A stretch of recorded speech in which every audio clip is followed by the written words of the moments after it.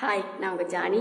இன்னைக்கு ஏசி திருலோகச்சந்தர் அவர்களை பற்றி பதிவு பண்ண வந்திருக்கேன். ஸ்கிப் பண்ணாமல் முழுசாக பாருங்கள். 1930 ஜூன் 11 செங்கல்வராய முதலியார் தம்பதியருக்கு வேலூர் மாவட்டத்தில் உள்ள ஆற்காட்டில் தான் இவர் பிறந்ததாக அறியப்படுகிறது. அடுத்தது இவருடைய மனைவியோட பெயர் பாரதி. இவருக்கு ஒரு மகள் 3 மகன்கள் இருப்பதாக அறியப்படுகிறது. அடுத்து இவரோட சினிமாவுக்கு வந்துடலாம். இவர் எம்ஏ வரைக்கும் முடிச்சுட்டு அசிஸ்டன்ட் டைரக்டராக சினிமாவுக்குள்ள நுழைஞ்சிருக்காரு. 1952 குமாரி அப்படிங்கிற திரைப்படத்தின் மூலியமாக எம்ஜிஆர் அந்த திரைப்படத்தில் நடித்தார். ஸ்ரீரஞ்சனி ஹீரோயினாக நடித்தாங்க. அந்த திரைப்படத்தில் நடிக்கும்போது இவர் அசிஸ்டண்ட்டாக டைரக்ட் பண்ணுறது. அதாவது இவரோட ஹைட் எல்லாருமே ரொம்ப ஸ்லாகிச்சு சொல்கிறாங்க. அதாவது 6 அடி 3 அங்குலம் இருப்பாராம். அவ்வளோ ஹைட்டாக இருப்பாராம் இவர்.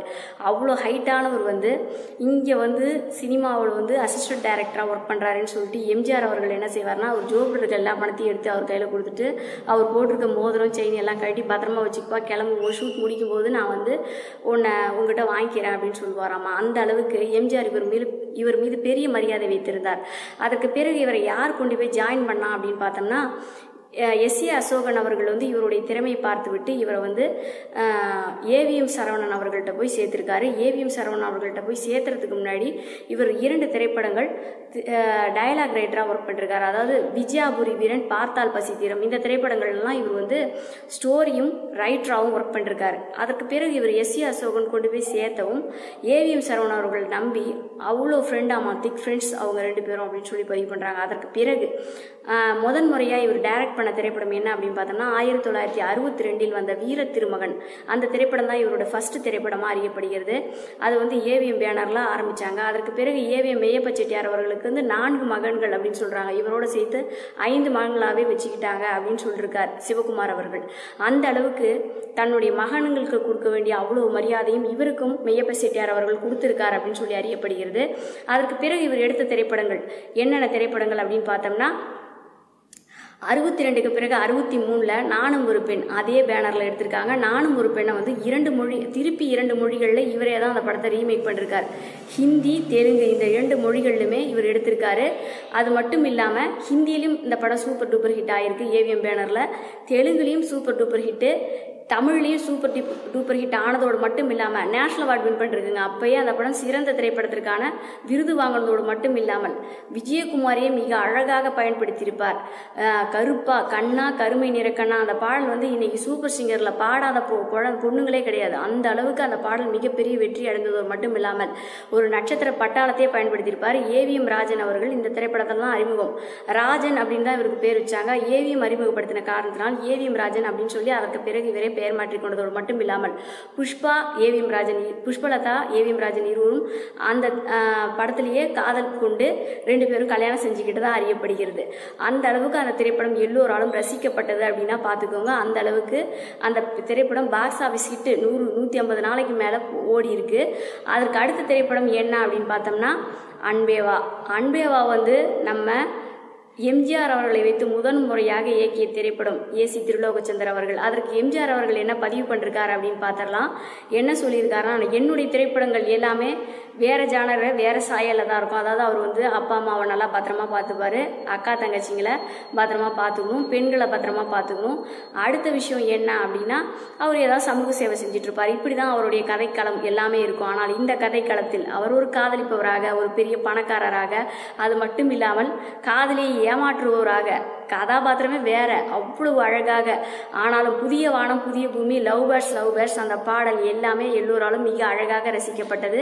அது மட்டும் இல்லாமல் ஊட்டி, வால்பாறை, காஷ்மீர், சிம்லா இப்படி நிறைய இடங்கள்ல அந்த திரைப்படத்தை போய் இயக்கி புதுமையாக நம்முடைய எம்ஜிஆரை காட்டியது. அழகியலோடு ரொமான்டிக் ஹீரோவா முதன் முறையா எம்ஜிஆர் அவர்களை காட்டியது யார் அப்படின்னா, ஏசி திருலோகச்சந்தர் அவர்கள். வெள்ளி விழாவின் போது அந்த திரைப்படம் பெரிய வெற்றி அடைந்தது. வெள்ளி விழாவின் போது கூட அந்த திரைப்படத்தை பற்றி மிகவும் ஸ்லாகித்து சொல்கிறார் எம்ஜிஆர் அவர்கள்.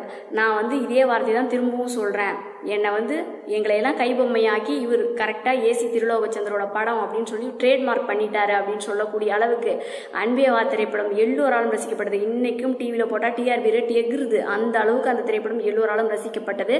அதற்கு அடுத்த திரைப்படம் என்ன அப்படின்னு பார்த்தோம்னா, ராமு. ஜெமினி கணேசன், கேஆர் விஜய் இவர்கள் எல்லாம் வைத்து அதிலும் அனைத்து பாடலும் சூப்பர் டூப்பர் ஹிட்.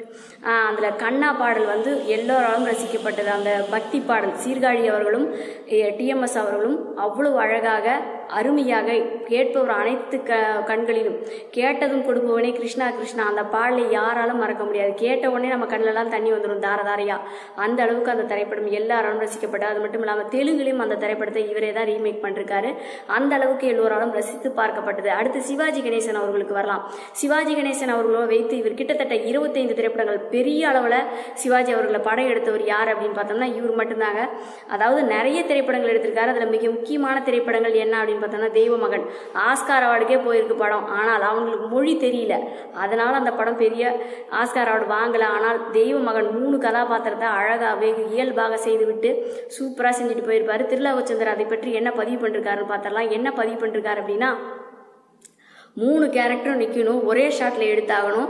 ஆனால் அந்த செல்லுலாய்டு அந்த முகத்தில் வந்து செல்லுலாய்டும் முட்டை மஞ்சள் கருவு தாங்க அந்த மூஞ்சில் அப்படி பூசியிருப்பார். படத்தை வந்து கலரில் எடுக்கலாம் அப்படின்னு சொன்னப்ப படத்தோட ப்ரொடியூசர் இவர் வந்து இல்லை பிளாக் அண்ட் ஒயிட்டில் எடுத்தால் தான் படம் கதை நிற்கும் அப்படின்னு சொல்லி சிவாஜி அவர்கள் சொன்னதாக பதிவு பண்ணிருக்காங்க. அது மட்டும் இல்லாமல் அந்த இதை பூசிக்கிட்டு இவர் வந்து திருப்பி அடுத்த ஷாட்டுக்கு உடனே ரெடி ஆகணும். திருப்பி ரெடி ஆகும்போது திருப்பியும் அந்த 2 இது மேக்கப்பையும் கலைச்சிட்டு அழகான சிவாஜியாக வர்றதுக்கு கிட்டத்தட்ட கொஞ்சம் நேரம் ஆகும். இதை வெந்நீரில் கழுவி எடுத்துட்டு திருப்பி ஒரு வரணும். அந்த அளவுக்கு ஒவ்வொரு தடவை ஷார்ட் பை ஷார்ட் நடிச்சு கொடுத்தாரு. அது மட்டும் இல்லாமல் 3 பேரும் வரக்கூடிய ஷாட் அவங்க அப்பா கிட்ட செக் லீஃப் கொடுத்துட்டு ஹோட்டேல் ஹோட்டேல் டேம் ஹோட்டேல் அப்படின்னு சொல்லி அழகாக பேசுவார் இல்லைங்களா.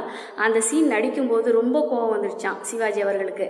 ஏன்னா ஏன் என்னை இப்படி படுத்தி எடுக்கிறீங்க அப்படின்னு சொன்னதுக்கு அப்புறமா அந்த சீனோட தன்மையை சொன்னதுக்கு பிறகு உடனடியாக எல்லா டயலாக்ஸையும் உடனடியாக பேசி கைத்தட்டல் வாங்கிட்டு போயிட்டே இருந்துட்டாரு அப்படின்னு சொல்கிறாங்க. அது மட்டும் இல்லாமல் தெய்வ மகன் மிகப்பெரிய வெற்றி அடைந்து இன்றைக்கு ஒரு ட்ரேட்மார்க் திரைப்படமாக சிவாஜி அவர்களுக்கு இருக்குது அப்படின்னா அந்த திரைப்படம் ஒன்று.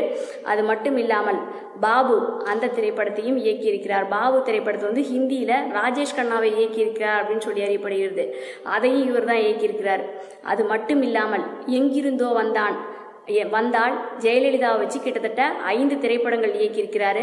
அதில் முக்கியமான திரைப்படங்கள் எங்கிருந்தோ வந்தால், அவன்தான் மனிதன், அது மட்டும் இல்லாமல் இந்த தெய்வ மகன், இந்த திரைப்படங்கள் எல்லாம் ஜெயலலிதாவையும் இயக்கியிருக்கிறார் அப்படின்னு சொல்லி அறியப்படுகிறது.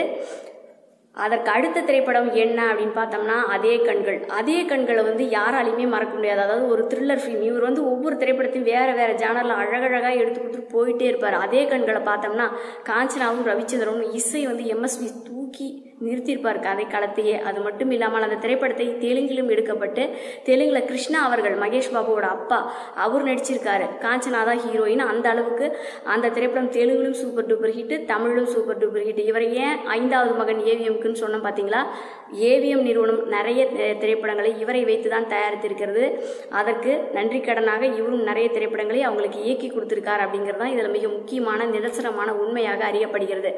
அதற்கு அடுத்த திரைப்படம் என்ன அப்படின்னு பார்த்தோம்னா நிறைய திரைப்படங்கள். முத்துராமனை வைத்து இயக்கிய மிக முக்கிய திரைப்படம் என்ன அப்படின்னு பார்த்தோம்னா தீர்க்க சுமங்கலி. யாராலையுமே மறக்க முடியாதுங்க. முத்துராமன், KR விஜய் அவர்கள், ஜெயசித்ரா அவர்கள், அது மட்டும் இல்லாமல் ஜூனியர் பாலையா, அதாவது பாலையாவோட மகன் அந்த திரைப்படத்தில் அறிமுகமாகியிருக்கார். இப்படி நிறைய பேர், மாஜி சுந்தரராஜன் அவர்கள், இவங்க எல்லாருமே அழகாக அந்த கதை களத்தில் நடித்து கொடுத்து கடைசியாக அவங்க 2 பேரும் இறக்கும்போது எல்லோரும் கண்ணீர் விட்டு அழ வேண்டும். அந்த அளவுக்கு மட்டும் இல்லாமல் மல்லிகை என் மன்னன் மயங்கும் அந்த பாடல், அந்த திரைப்படத்தின் அந்த பாடலை யாராலும் மறக்க முடியாது. அதில் தான் வாணி ஜெயராம் அறிமுகப்படுத்தப்பட்டாங்க. அந்த அளவுக்கு எல்லோராலும் ரசிக்கப்பட்ட அந்த திரைப்படம் மட்டும் இல்லாமல் பாரத விலாசை யாராலுமே மறக்க முடியாதுங்க. அந்த திரைப்படம் எல்லோராலும் ரசித்து ஸ்லாகித்து பார்க்கப்பட்டது. ஒரு நட்சத்திர பட்டாலுமே நடிச்சிருக்கும். மனோரமா ஆச்சு, அடுத்து MRR வாசு, அது மட்டும் இல்லாமல் சசிகுமார், ஜெயசித்ராவின் அன்பு, அதாவது அண்ணன் தங்கை பாசம், VK ராமசாமி, அடுத்தது தேவிகா அவர்கள், மேஜர் சுந்தரராஜன் அவர்கள், ஜெயசுதா அவர்கள், ஜெயசித்ரா அவர்கள், சிவாஜி அவர்களோட வசனங்கள் அப்படியே நம்ம கண் கலங்கிடும். என் ஐயா, என் பொண்ணுக்கு ஆட கற்று கொடுத்துருக்கேன், பாட கற்று கொடுத்துருக்கேன், ஆனால் அழ கற்று கொடுக்கலையா, உங்கள் காலில் 1000 தடவை விடுறேன், என் பிள்ளை கல்யாணத்தை மட்டும் முடிச்சு கொடுத்துட்டு போயிருங்க அப்படின்னு அவர் சொல்லி அழும்போது நம்ம கண்ணெல்லாம் தானாக கலங்கிடும். அது மட்டும் இல்லாமல் மனச மனசாட்சி வந்து ஒவ்வொருத்தரையும் பேசும்போது நம்முடைய மனசாட்சியும் நமக்கும் இருக்கிறது என்பதை ஏசி திருலோகச்சந்தர் பல இடங்களில் நிரூபித்திருப்பார். கடைசியாக கிளைமேக்ஸில் சந்திரபாபு அவர்கள் வந்து ஒரு பெரிய ஊசியாக குத்துவார். அது வேறு விஷயம். ரொம்ப அழகாக அந்த திரைப்படம் கதைக்களத்தை அழகாக பயன்படுத்தியிருப்பார். அது அவருடைய திரைப்படங்கள் எல்லோராலும் இன்றும் ரசிக்கப்படுகிறது. அப்படின்னா அவருடைய கதைக்களங்கள் அவ்வளவு அழகழகான கதைக்களங்களை உருவாக்கியிருப்பார். நானும் ஒரு பெண்ணை எத்தனை வாட்டி பார்த்தாலும் எனக்கு சலிக்காது. அவ்வளோ அழகாக ரசித்து பார்ப்பேன். பாரத விலாஸ் அதை யாராலும் மறக்க முடியாது. அடுத்து தெய்வ மகன், எங்கிருந்தோ வந்தால், இப்படி நிறைய திரைப்படங்கள் ரசித்து ரசித்து பார்க்கக்கூடிய அளவுக்கு நிறைய திரைப்படங்களை இவர் இயக்கியிருக்கார். அது மட்டும் இல்லாமல் ரஜினி அவர்களை இவர் இயக்கியிருக்கார் அப்படின்னா எத்தனை பேரால் நம்ப முடியுது. வணக்கத்திற்குரிய காதலியே அந்த திரைப்படத்தில் ஸ்ரீதேவி டபுள் ஆக்ட் பண்ணியிருப்பாங்க. அந்த திரைப்படத்தில் மிக அழகாக இரண்டாவது கதாநாயகனாக ரஜினி அவர்களை பயன்படுத்தியிருப்பார். அவ்வளவு அழகாக இவ்வளவு நடிகர்களையும் பயன்படுத்திய ஒரு திறமை இவருக்கு மட்டுமே இருந்திருக்கிறது. சிவகுமார் அவர்கள் என்ன சொல்றாரு அப்படின்னா, உட்காந்துக்கிட்டே எல்லாரையும் வேலை வாங்குவார், எல்லாரையும் ரொம்ப இது பண்ண மாட்டார், உட்காந்துக்கிட்டே அழகாக நடிக்க வச்சு வேலை வாங்கிடுவார் அப்படிங்கிறாங்க. ஆனால் இவர் மிகவும் சிரமப்பட்டு இயக்கிய திரைப்படம் என்ன அப்படின்னா பத்ரகாளி திரைப்படத்தை இவருடைய சொந்த தயாரிப்பில் அந்த படத்தை இயக்குனார். 60% படம் முடிந்து விட்டது. அந்த திரைப்படத்தின் கதாநாயகி அமெரிக்காவுக்கு போயிட்டு திருப்பி வந்தாரன்னு போனவங்க அமெரிக்காவுக்கு போயிட்டு வரவே இல்லை. அந்த திரைப்படம் என் வாழ்க்கையே, என் லைஃபே சினிமாவில் முடிஞ்சு போச்சு அப்படின்னு சொன்னப்ப சிவகுமார் அவர்களை மிகவும் விரும்பி மிகவும் நேசித்து பேசுகிறார். என்னுடைய மகன் மாதிரி அப்படின்னு சொல்லி என்னை கடைசி நிமிஷத்தில் காப்பாற்றி விட்டாப்லன்னு சொல்லி புஷ்பா அப்படிங்கிற ஒரு நடன நடிகையை கூப்பிட்டு வந்து அவங்களுக்கு கேமரா முன்னாடி நிறைய மேக்கப்லாம் கரெக்டாக மாற்றி அந்த நடிகையின் அந்த கதாநாயகியோட முகத்தை அப்படியே கொண்டு வந்து மிக அழகாக பயன்படுத்தியிருப்பார். இளையராஜா அவர்கள் கண்ணன் ஒரு கை குழந்தை அந்த பாடல் யாராலும் மறக்க முடியாது. வாலி அவர்கள் முதன்முறையாக இளையராஜாவுக்கு பாடல்கள் எழுதுந்து இந்த திரைப்படத்தில் தான் அப்படின்னு சொல்லி அறியப்படுகிறது. இவர் கடைசியாக எடுத்த திரைப்படங்கள் என்னென்ன அப்படின்னு பார்த்தோம்னா சுக்ரியா, அன்புள்ள அப்பா, அது மட்டும் இல்லாமல் குடும்பம் ஒரு கோயில், இந்த திரைப்படங்களை தான் இவர் கடைசியாக இயக்கியிருக்கிறார் அப்படின்னு சொல்கிறாங்க. ஆனாலும் இவருடைய உயரம் யாராலையுமே தொட முடியாது. அதாவது இவர் ஒரு லிஜெண்ட்ரி அப்படிங்கிறாங்க. லிஜெண்ட்ரி மட்டும் இல்லைங்க, இவர் வந்து ப்ரொடியூசர்ஸ் வந்து எந்த வகையிலும் நஷ்டம் வந்துடக்கூடாது அப்படிங்கிறதுல மிக தெளிவாக இருக்கக்கூடியவர் அப்படின்னு சொல்லி பதிவு பண்ணுறாங்க. ஒரு நல்ல ஹியூமன் பீயிங் அப்படின்னு சொல்லி இன்னொருத்தர் சொல்கிறாங்க. இவர் இறந்தது எப்போ அப்படின்னா ஜூன் 15, 2016 மூச்சு திணறல் காரணமாக இறந்திருக்கார். ஆனால் இவருடைய நட்பு அப்படியே ரொம்ப தூரம் நட்பு வந்திருக்கு. அதாவது ஏவிஎம் சரவணன் அவர்களும் இவரும் மிகச்சிறந்த நட்பாளர்களால் மட்டும் இல்லாமல் மிகச்சிறந்த சகோதரர்களாகவே அறியப்படுகிறார்கள் சிவகுமார் அவர்களால். அதற்கடுத்து இவர் யாரெல்லாம் அறிமுகப்படுத்தியிருக்காரு அப்படின்னு பார்த்தோம்னா குமாரி செச்சு அவர்களை இவர் தான் அறிமுகப்படுத்தியிருக்காரு. காக்கும் கரங்கள் மூலியமாக சிவகுமார் அவர்களை இவர் தான் அறிமுகப்படுத்திருக்காரு. சிவகுமார் பேர் வச்சதே நான் தான் அப்படின்னு சொல்லி பதிவு பண்ணிருக்காரு. அதாவது பழனிசாமி சிவகுமாரோட இயற்பெயர். சிவகுமார் நாங்கள் எல்லாம் முருகன் பேர் தான் வைப்போம், அதனால சொல்லி சிவகுமார்னு உனக்கு பேர் வைக்கிறேன் அப்படின்னு சொல்லியிருக்கார். இப்படி இவர் நடிக்க வைத்த நடிகர்கள் மிக அதிகம். அது மட்டும் இல்லாமல் இவர் கண்ட உயரங்கள் மிக அதிகம் அப்படின்னு சொல்லி அறியப்படுகிறது. ஏசி திருலோகச்சந்தர் என்பது சினிமா உலகிற்கே மிகப்பெரிய இழப்புன்னு சொல்லி எல்லாருமே பதிவு பண்றாங்க. அப்படிப்பட்ட ஏசி திருலோகச்சந்தர் அவர்களை பற்றி நான் சொன்ன இந்த பதிவு பிடிச்சிருந்தா குட்டீஸ் தமிழ் ஸ்டோரி சேனலுக்கு சப்ஸ்கிரைப் பண்ணுங்க, லைக் பண்ணுங்க, ஷேர் பண்ணுங்க. பாய்.